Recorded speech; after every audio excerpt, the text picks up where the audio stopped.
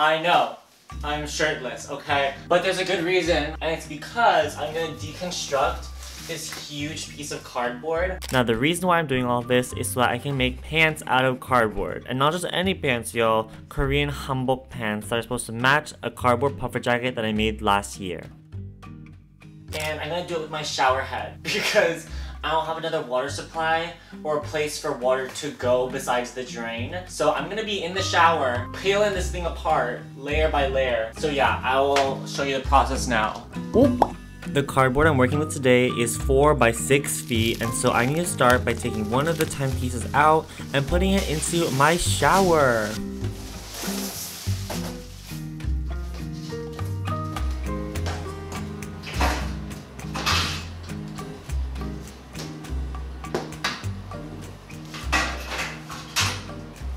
Taking all these things out was such a mess, honestly, and putting the cardboard in was even a bigger mess, girl. Like, it did not want to fit, but thank God the cardboard was like malleable and bent a bit, because I finally got into the shower and was able to use the shower head to start wetting the cardboard. The reason why I'm wetting the cardboard is so that the glue between the layers starts wearing down, and if the glue is gone, girl, then the separation starts happening.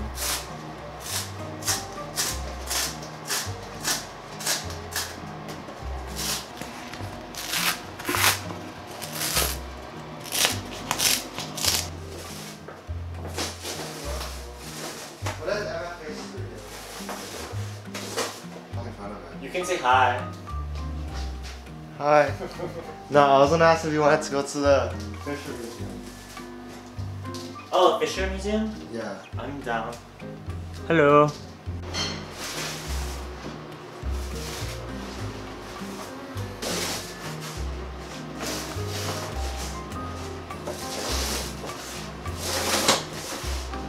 After I got the cardboard piece looking like this, I dragged the soaking wet cardboard into my room and started peeling it off layer by layer.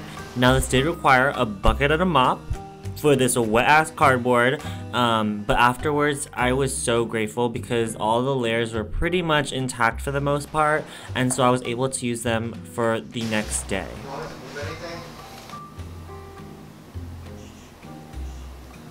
The next morning was actually a mess because I was late to a gallery visit. I'm visiting this gallery because this is where I'm going to show my work in March, and I had to take a look at the space and just understand what the limitations are for installations. On the walls, there are actually a lot of drawings because a lot of the classes at USC were tasked to draw on the walls and make them fun and fresh. So I did that, and it was a fun moment, but yeah, this is me literally having a breakdown for how big this studio space is. And just to give y'all some perspective, I have to fill 1,000 square feet with my art. I know, kinda cray-cray.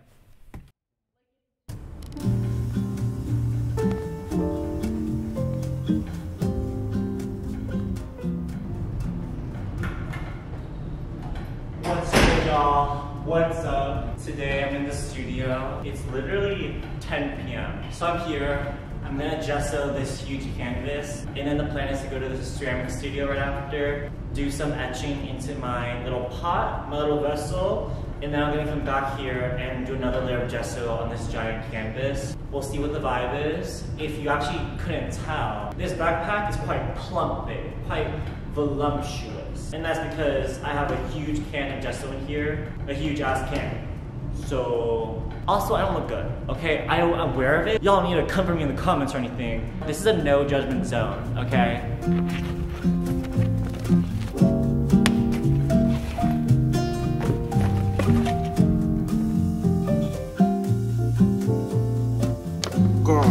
Girl, what the fuck? What the fuck?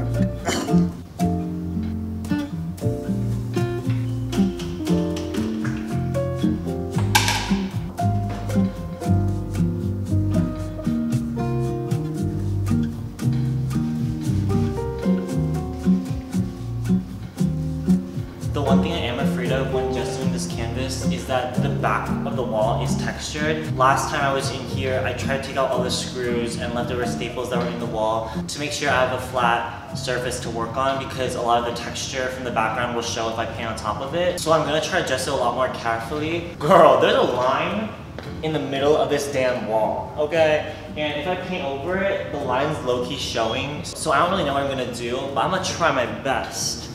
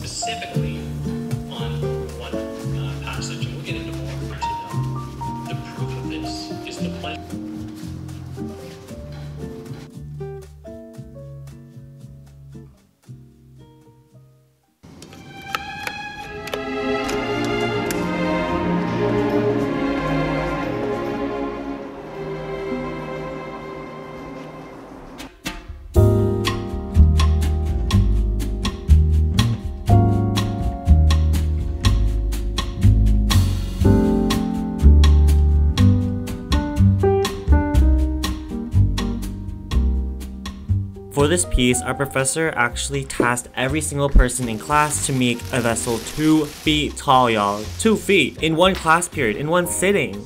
Now, originally I tried to make the vessel go straight up, but you know what, like most things in life, straight was not the answer. And so it went bent, it went kind of curved naturally.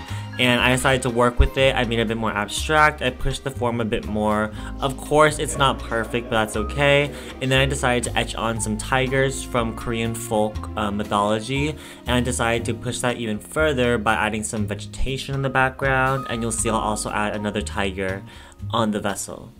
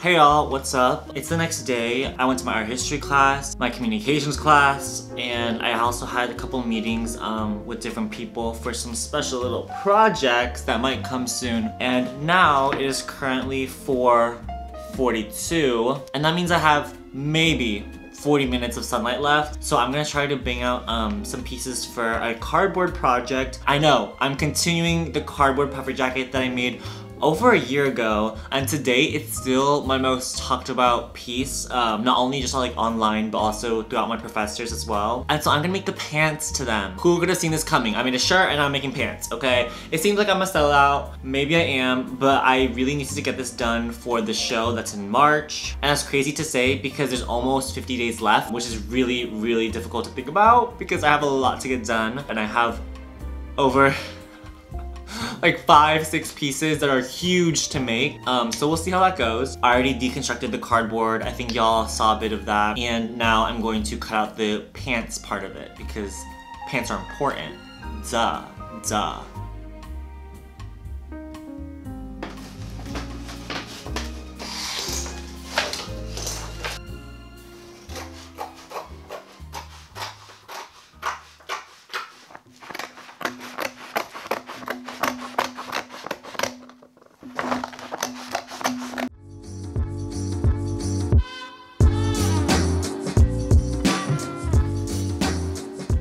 When I document projects on social media, I really like to buff it up in terms of aesthetics when I document things. which means using a good camera, you know, going to the studio so that there's good lighting, good documentation for the photos. But for a project like this, I can't take it to the studio like I did the last project because I'm not taking a sculpture class, so I don't have access to like those resources anymore.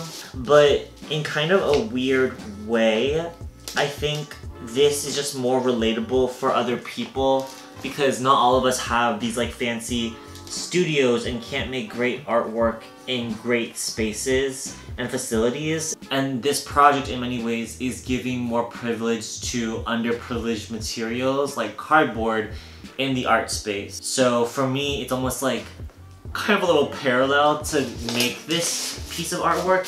That's not to say that like fancy studios aren't helpful. They're really helpful, y'all. But I'm just saying it's not impossible to make things that you think are cool in spaces that aren't always given the privilege to be seen. So with that being said, I literally just finished the pants. Ugh.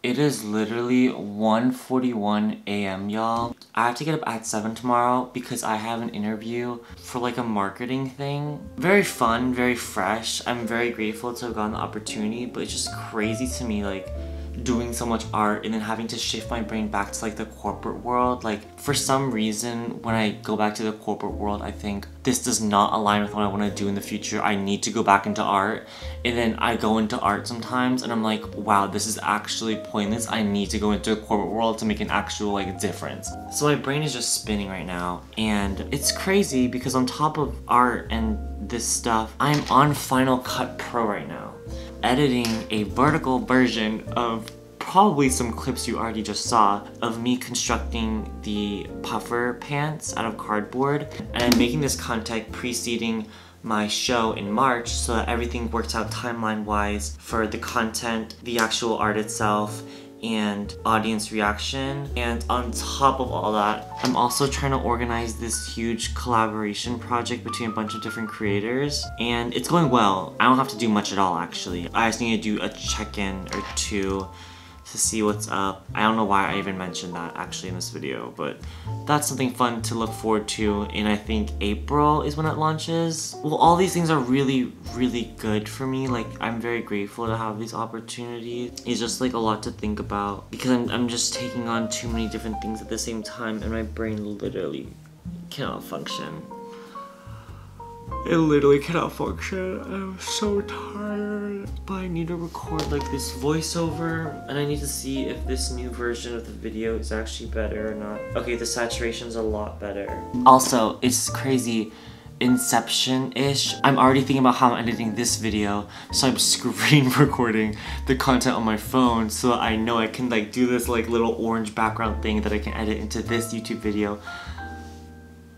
My brain is just so fucked. It's the morning, y'all, of course, and I'm uploading the first day of the puffer jacket pants TikTok. I don't know if people will like it, to be honest, because, well, it's a year later since I did the first one. I haven't posted on TikTok in like 2 weeks, so I'm pretty sure the algorithm literally fucking hates my guts right now. But we'll see what happens. I hope people enjoy the series. I have no idea, but I can't even think about that right now because I have to get ready for an interview. So I just shaved actually. Still look like crap, but that's okay.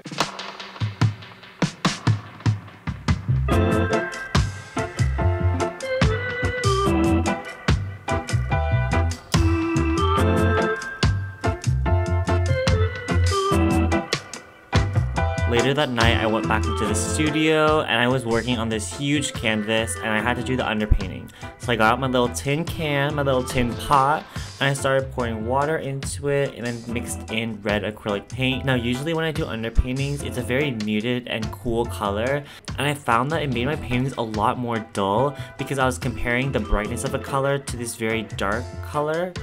which made no sense, babes. So I'm trying something new. I'm using a very vibrant red color and adding some texture to everything. And I'm doing this so that my bright colors look bright through and through until the very end of the painting. And it's not because of some trick of the eye bullshit.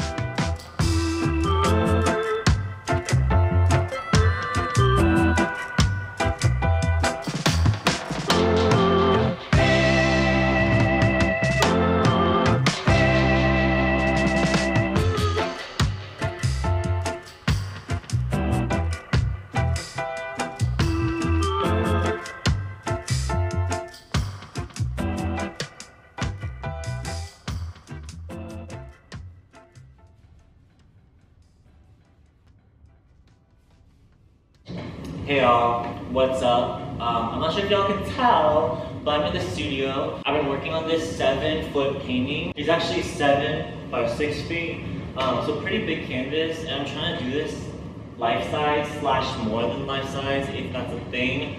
I'm pretty sure it's mainly life-size. It's almost like I'm dabbing, which is actually really embarrassing. I adjusted it, I went over with red acrylic for the underpainting. I was trying to explore my body in kind of this landscape space. My past couple paintings have not included backgrounds, so I'm really trying to push myself to make a fucking background. Cause deadass, y'all, I cannot do that shit. It's like my weakness. I can't do it. I hate doing it. I hate thinking about backgrounds. I literally just want to like use a reference photo. So that's what I did. It's embarrassing because y'all are probably like, oh, what did you reference if it's like a self-portrait? You know, like how did you get this image? I literally had to take this photo. I did take a photo that was artsy, you know, it was tasteful, and it's my body.